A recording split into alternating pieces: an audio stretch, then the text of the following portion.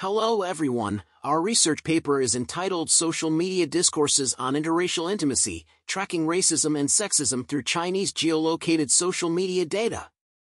The authors of this paper are Zheng Wei, Yixuan Xia, Danyun Xiao, Simin Zhang, Pan Hui, and Muzhi ZHOU.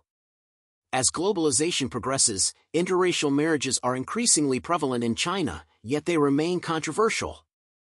Social media platforms like Douyin influence public discourse on race, gender, and immigration through user comments on sensitive topics like interracial relationships. My research evaluates these comments to understand regional sentiment differences and underlying socioeconomic factors. We conducted an extensive analysis of 0.5 million comments linked to 549 short videos on interracial relationships. Our research revolves around answering these four main questions. What themes emerge in the comments about interracial relationships? Are there differences in sentiment across the four types of relationships? Are there any regional differences in themes and sentiment towards these relationships?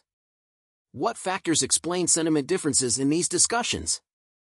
We first review basic facts about interracial intimate relationships in China. We then introduced a theoretical model. Finally, we mentioned briefly the policy regarding IP geolocation disclosure on Chinese social media platforms.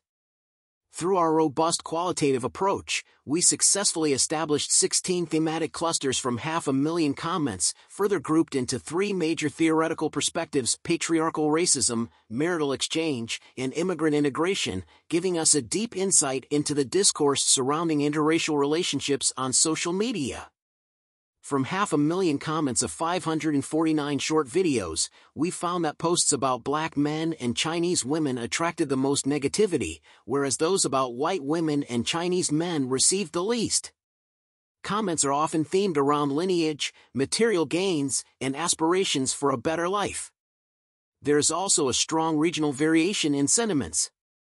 In exploring socioeconomic factors that could explain these variations, we found that the local GDP, population size, and the level of openness to Western culture significantly influence these discourses. This intriguing study deepens our understanding of how the discourse on interracial intimacy in social media is shaped by intersecting influences of racism, sexism, and socioeconomic development. It offers a more nuanced insight into how these discourses evolve with socioeconomic development in various regions across China. And with that, I look forward to any questions or comments you may have.